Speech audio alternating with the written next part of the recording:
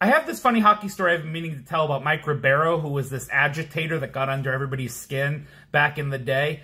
My brother was at a Kings game playing the Stars, who Ribeiro was on at the time, and he was with his future wife. He wanted to impress her by looking tough. So as Ribeiro's leaving the ice, he says, "F you, Ribeiro," and flips him off because he'd made a dirty hit in the game or something. And Ribeiro turns to him and says, "No, F you," and flips him off, which got a good laugh. So my brother told me and my best friend this story. Best friend thought it was great. He went on later to tell this girl that he was the one that had done this to Ribeiro. And then sure enough, he takes her to a Kings game facing the Predators, who Ribeiro is now on, and he has to live up to his story. So he says, "Oh, I'll do it again." And he flips off Ribeiro, says, "F you," and Ribeiro turns to my friend and says, "No, F you," and flips him off. So years later, still carrying the chip on his shoulder, still flipping off the fans.